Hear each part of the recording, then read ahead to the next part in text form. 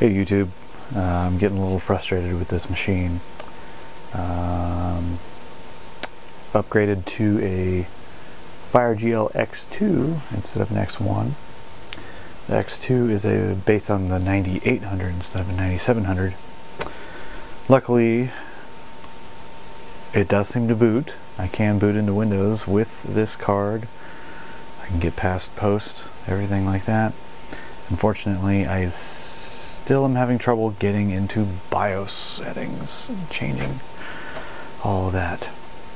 And as it stands, I literally cannot get into BIOS no matter how I time it, or anything like that. It's kind of getting ridiculous. As you can see, I'm still taping my fan onto the heatsink. Stays, still works. Other than that, nothing else has really changed. Same install. I was able to benchmark this card, however it's at the default kind of safe mode speed, which is 1500 plus rating for the Athlon XP, and it's supposed to be a 2100. So I can't get into BIOS to change and save that setting, which is unfortunate. So I can't technically benchmark this. Still had no luck with the X1 cards. Got 3 of them now. Well, now I've got 2 of them. And all 3 of them would not boot on this machine. In addition, at least with this X2 card, very occasionally it will boot with a beep code that I believe equates to a GPU problem.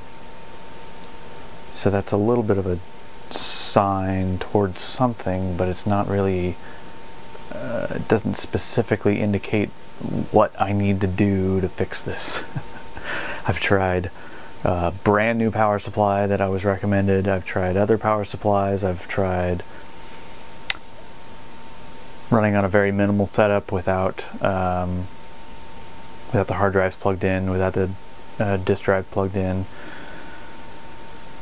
I've tried swapping CPUs out with the upgrade that I'm going to eventually do, which is the 2500 plus, which I think when I had it in there I could get it to run at 2500 rating, speed, whatever, but I don't want to do that yet because I previously benchmarked all my cards and the one that I was able to borrow with the 2100. So in order to get a fair comparison, I need to get this board with that CPU running at the correct speed, and the only way that I can do that is to get into BIOS. And I can't do it. It's just not working. So let me swivel you around, go to the screen, and I'll show you what it's been doing. Okay, we will turn her on. Hopefully we will not get the GPU error. We will turn her on. Gotta unplug my camera charger. There we go.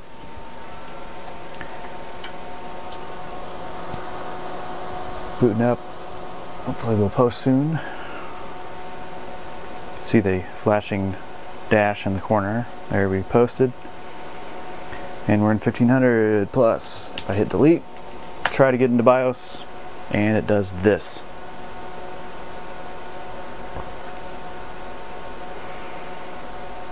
And it'll do that forever. And the only progress that I've been able to get,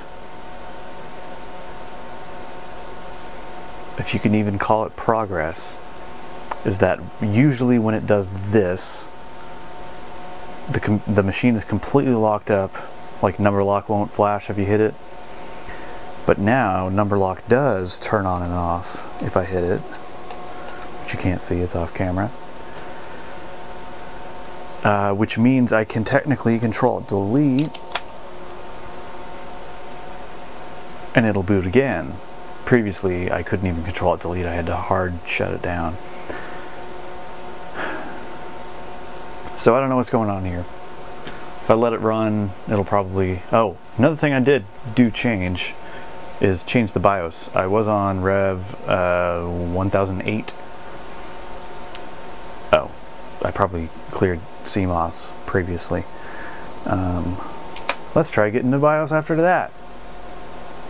Nope. Oh, there we go. Now I don't have number lock working. So that's locked up completely. I tried reflashing the BIOS with the latest version a couple times, and then the last thing I did was flash the previous version, 1007, instead of 1008, and that didn't help anything. So yeah, I don't know, there's just some poltergeisty crap going on with this board. Let's see if I can F1. Should be able to boot into Windows just fine, but like I said, I'm not at the correct CPU speed, so well, there we go. So I can't really make a fair comparison for benchmarking, and it's not really the end goal in the first place. You know, I'm not trying to half-ass this. I want to get the good CPU in there. I want to overclock it to 3200. I want everything to be golden, and I cannot get to that without, I can't get to that point without getting into the friggin' BIOS. Seems like such a simple little thing. But if it's gonna basically lock up every time I try to do that, there's not really a whole lot of point in trying to continue until I get that problem solved. Hopefully. Well, there's my keyboard. No, don't log off. It'll reboot just fine. Everything seems to work except getting into BIOS. It's been quite frustrating. I thought about recapping this entire motherboard, which I can do, but one, that'll take me a couple hours of work, and who knows if it's actually going to do anything, and two, this board already has nice capacitors on it. Like the main ones around the CPU are high quality Rubicons. All the rest of them, I can't remember what they are, but they don't seem to be, they're not garbage. This is a high-end-ish. Still get the floppy disks failed because I don't have a floppy disk plugged in, and the CMOS was changed, so I can't get into BIOS and say there is no floppy disk. Anyway, the rest of the capacitors on there that are just kind of floating around the board, they seem to be fine. They're not garbage. They're not a revision or set that, you know, they're not trash. So they should be fine. And this board is a higher end-ish board. The only higher versions of this were like the, I keep calling it the Deluxe in my head, but I don't know if that's true. Anyway, there's a version that came with SATA, etc. Other than that, I mean, it's the same board, same chipset, everything. It's got an Enforce 2 chipset. I've reseated RAM. I haven't run mem test. I guess that's something to try, but even if I had bad RAM, if I'm getting this far, I should still be able to get into friggin' BIOS. But right now, that's all it'll do. I've tried minimal setups, like I said. I've tried different power supply. It's just, it doesn't matter what video card I put in there. I was able to get into BIOS previously, somehow. Still don't know how that happened. I don't know what sort of timing or, you know, the number of fingers that I crossed, or you know, what, I don't know what I did to get into BIOS previously, but now it just will not get into those settings no matter what I try. and I'm kind of just running out of options. I'm thinking like, well, I can probably find another motherboard. It won't be as good of a deal as the deal that I got on this one. Maybe that's an indicator, the fact that this one was reasonably priced, that I can't, you know, maybe there is actually something wrong with it that the seller knew about. I highly doubt it.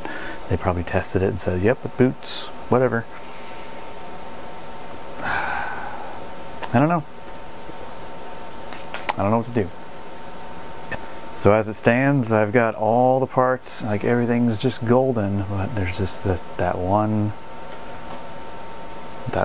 factor that is holding me back completely from finishing this build. And it's been frustrating. So this whole machine keeps getting put on the back burner. Every time I pull it out, I think, oh, maybe I'll figure it out today. Nope. Maybe I'll figure it out tomorrow. I'm gonna try it again tomorrow. Nope, still can't figure it out. I can reset CMOS, I can do whatever I want, and there's just no way to get in the BIOS. So yeah, that's where I'm at. I'm gonna keep plugging away at it, I guess, and keep scratching my head for now. Maybe after the new year I can get another motherboard if I have some money saved up for it, but I've already put enough time and effort into this thing. It's just starting to look like a lost cause. And it all started because I could found this reasonably priced AGP Pro motherboard and thought that'd make a great XP machine, because I can get an AGP Pro video card for an equally reasonable price. And then I went through 3 of those. None of them worked for me. This one seems to be working, except half the time, well, the other day, about half the time, it was giving me that beep code of no GPU or bad GPU or whatever. Seems to be booting all right now, but I don't know. I'm at a loss as it stands. But anyway, thanks for letting me rant, and thanks for watching. See you next time.